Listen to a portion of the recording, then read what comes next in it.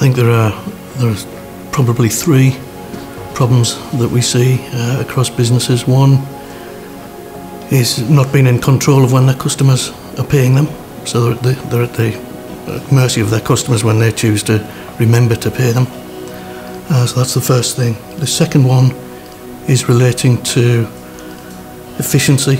We see lots of heavily manual processes, even in the biggest companies, where there's lots of staff involved in uploading files for payments, downloading things, manual data entry, which is all eating into profits.